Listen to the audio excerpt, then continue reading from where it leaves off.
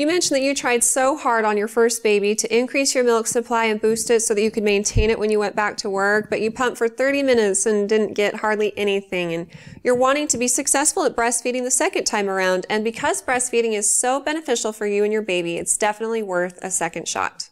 There's a couple of important things to keep in mind. Milk production is a supply and demand type of function, and the more you stimulate your body to make milk, the more milk it should make.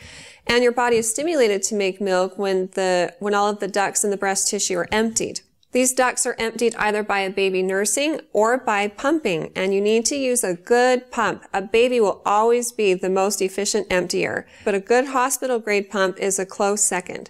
So for the first couple months of your baby's life, if you're pumping, I recommend using a hospital-grade pump, and I would check with the lactation specialist at the hospital you're going to be delivering at and ask them if there's a pump that you can rent, or ask them what brand they would recommend if you're going to purchase one. A lot of insurance companies these days do cover the purchase of a good hospital-grade pump, and I recommend a double electric pump, especially if you're going back to work, because this helps save time and it's more efficient and it will help to empty your breast tissue. When you go back to work, be sure to pump as frequently as your baby would nurse at home. So let's say you go back to work when your baby's 8 weeks old. At that point, babies are still usually nursing every 3 to 4 hours. And so if you can pump this frequently, that would be best. Let's say you have an 8-hour shift. If you fed your baby before you left and then you pumped halfway and you were home in time to feed them again, then that's an average of about 4 hours between each feeding. And that should be pretty good. And that makes it so you only have to pump once a shift. So work with your schedule, see what you can come up with, and that should help to maintain your milk supply.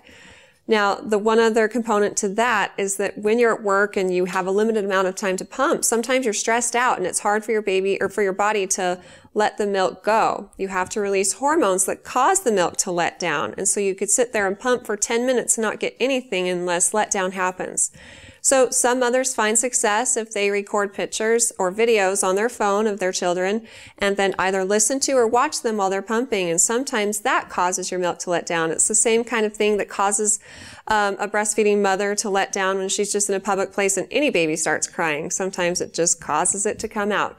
So you might find more success if you're doing that, and then just try to relax. Think relaxful thoughts, not stressful thoughts like I only have 10 minutes to do this, because sometimes that will inhibit it and the milk won't come out. Going into it all, just remember that it's important when you have your baby to nurse every 2 to 3 hours, even if you feel like you're not making anything in those first few days until your milk comes in. You are making something, and it's called colostrum.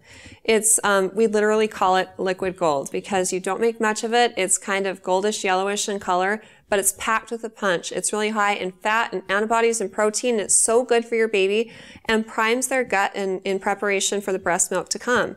And so a lot of mothers, if they don't feel like they're making anything, don't nurse or pump, and then that just makes the problem worse because then their milk never comes in.